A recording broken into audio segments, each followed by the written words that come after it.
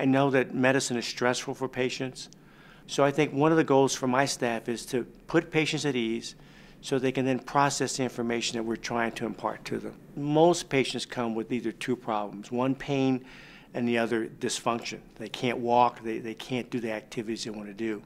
So the primary goal is to reduce their pain and increase their function.